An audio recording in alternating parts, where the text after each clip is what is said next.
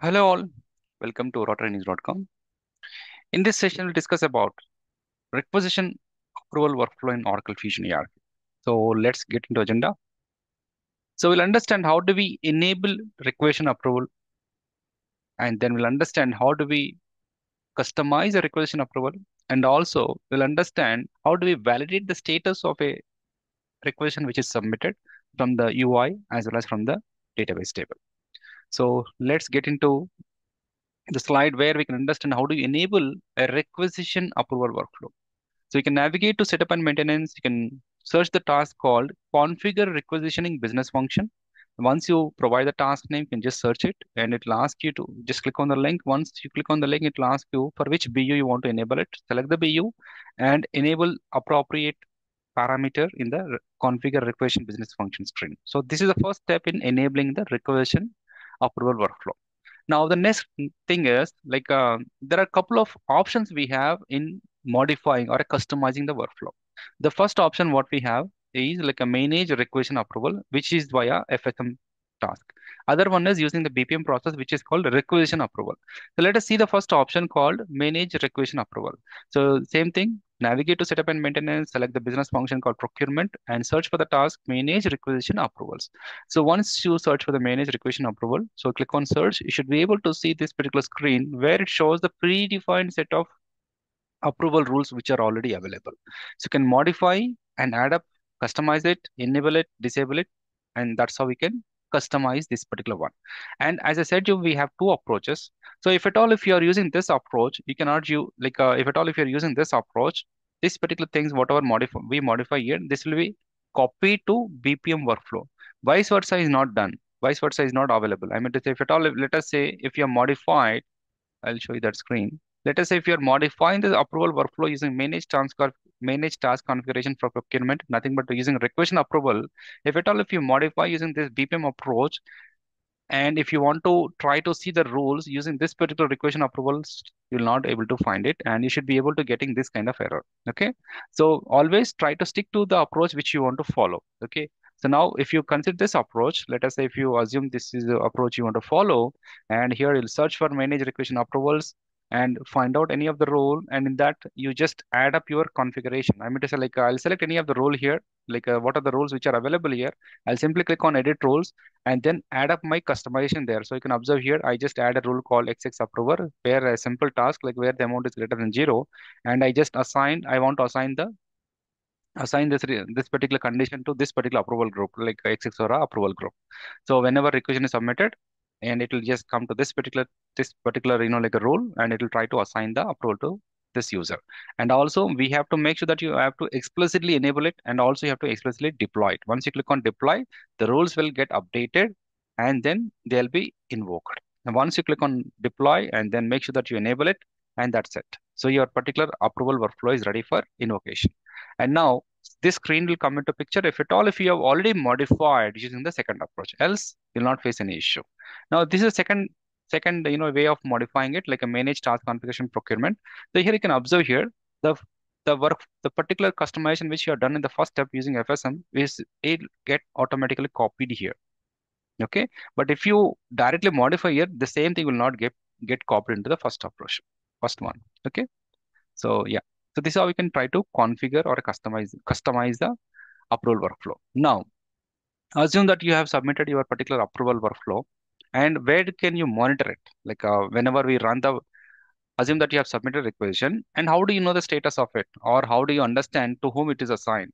And if you want to see the status of it, you can navigate to tools transaction console and search for your particular requisition, and then you should be able to find out your requisition, and then you can understand what is the hierarchy of it, like to who submitted, when it was submitted, with whom it is pending. These are all things you can find out from the transaction console. This is one of the approach for validating the status of your requisition. Similarly, from the backend table, we have a couple of tables which are available. The main table I can say is the workflow task history table.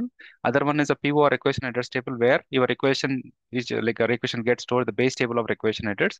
And now the other important table is a PO action history in which you will have the information about the requisition action history. Nothing but whenever you submit your requisition, all the details will be available here, like when it was submitted, with whom it is pending, who to whom it was assigned. All the information also you can get it from the action history table.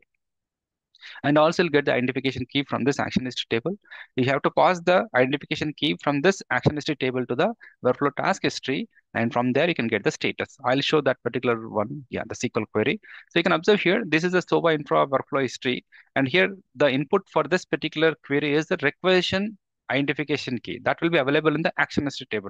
So you have to join your requisition table with the PO action history so that you will able to get the identification key, and that identification key you have to pass to workflow task history table, and you should be able to find out to whom, when, what is the status, everything you find out. We can get it from the workflow history table.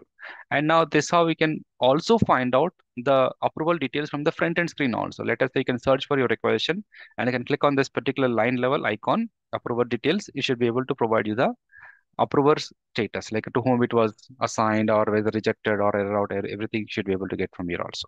Now we'll try to understand all this information from the UI now. So the first thing is, let us understand how do you configure it, right?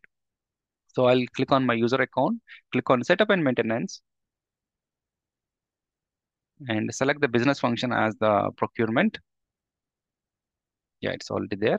So search for configure requisitioning, and here you can see the configure requisition business function. So here you select the business unit for which you want to configure the approvals, and here it provides an option wherein using this particular approval settings you should be able to modify the or enabling the workflow for your requisition process. And the next one is manage procurement business function.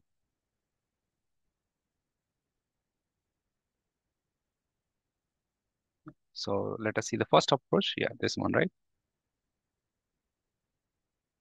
Manage requisition approval. Manage requisition approval. Yeah. So you can click on this one, approval management. And once you click on this one, it will navigate you to the FSM logic wherein you can enable the rules. So this is one of the rule which I have modified or added here. Click on edit roles. I just added a condition here. And if at all, if the business unit is equal to so and so condition, and you simply enable it.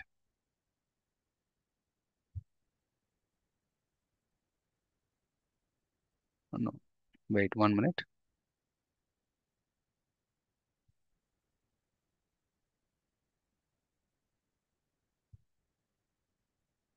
Yeah, so here you can see here.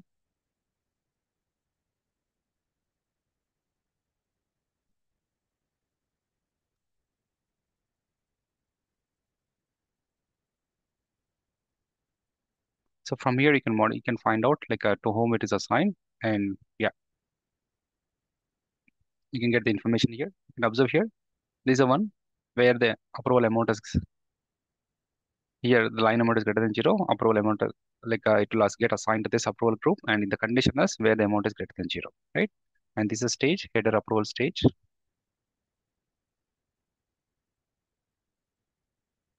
Yeah. So what you can do is I'll try to disable this one. I don't want this one, and here I just want the this condition where we have the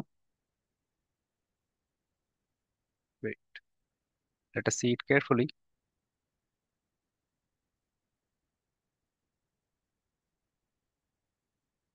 Yeah, this is the one. So correct one is enabled only. Let me enable it. Yeah, it's fine. This is enabled properly only. Now what we can do is now try to configure it from the BPM. So how do we do it? So you can just procurement. You can see the task name here, as I mentioned in the screenshot. Manage task configuration for procurement.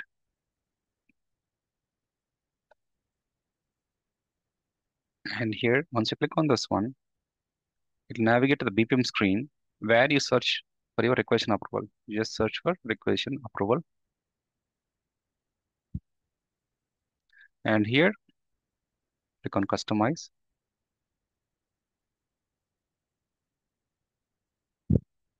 You can click on edit to customize it, and you can observe here whether any of the rule is enabled or not. So if you observe here, there is none of them is enabled. So it means there is some mistake still here.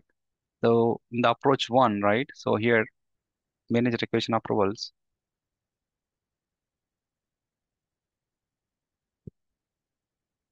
That was not enabled properly. Let us see it carefully.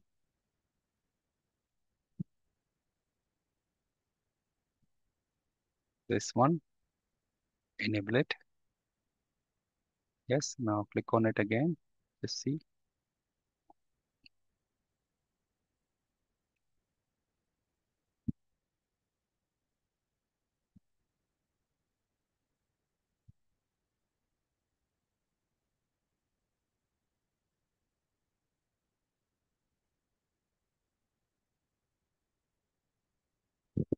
Okay.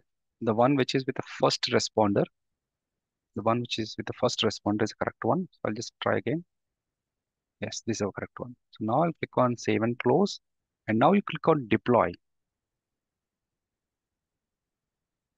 Once you click on deploy, then only you should be able to find out the differences in the here, this place, in the BPM workloads. I'll just try to reload.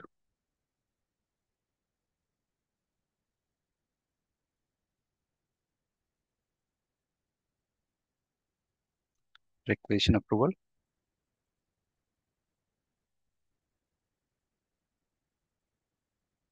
And the changes should be reflected here. Yes, perfect. So we are able to see this particular one got enabled here. And you should be able to see the same condition here, the one which should have copied from FSM to BPM work list. Acquisition rule, approval group, amount greater than zero. Okay, now next thing is we'll try to invoke or maybe submit a requisition and try to analyze the information from the backend as well as transaction monitor. So I'll navigate to the home, click on requisition, procurement requisitions, purchase requisitions, new, which is the VBCS page. I'll create a new requisition now.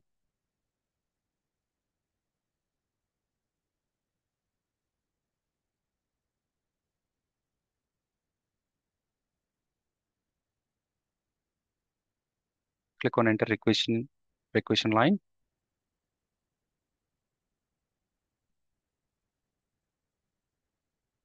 I'll select an item.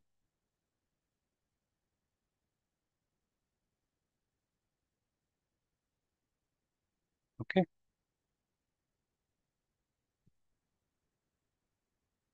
And this should, and you can also observe here the business unit is user US1 business unit. And for the same one we have configured. And there should be some information here where you have to enter some more data.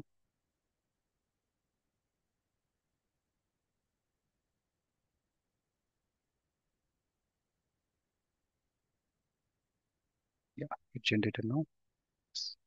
Update.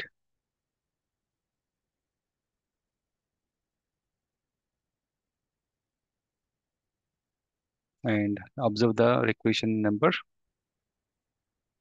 It is 204162. Click on submit. 204162 is our requisition number.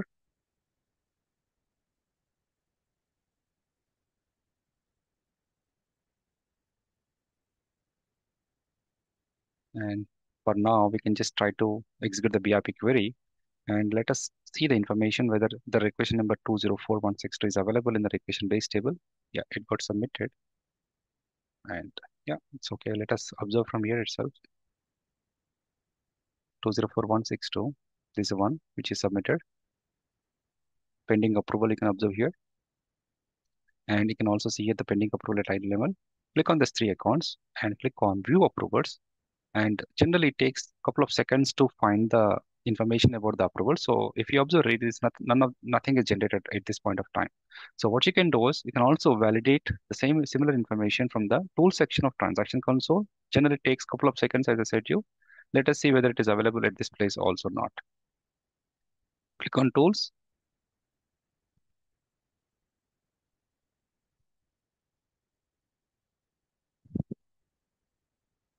Yeah, transaction console.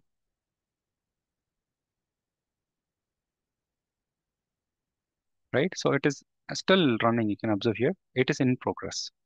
It's not generated anything as of now. Now you can also observe the similar one. And here, let us find out. And for this one, this is identification key. From here, we can observe here from the pivot equation history table for the purchase for the requisition number 204162. This is the requisition identification key. You can pass this information here And let us see what is the status of this information from the workflow history table. So if you observe here from the workflow history point of view, this participant is generated. Calvin Roth is a person which is generated, but it is not reflected yet in the UI. So it will take a couple of seconds, but yeah, perfect. We are able to see this Calvin Roth is a person which is assigned to for our requisition 204162, right? And similar information you should be able to find out from the requisition screen also. Let us say we'll navigate back to the requisition screen again, and let's try to check the information from the requisition line, and can see view approvals. Hopefully we should be able to see it now. Perfect. So we are able to find out the information from the requisition screen also. So we can find the information from the this particular transaction console or database table or from the UI. So these all three places you can find out the information about the requisition information. Okay. Yeah. So this is all about approval workflow for the requisition in the Oracle Fusion. Thank you.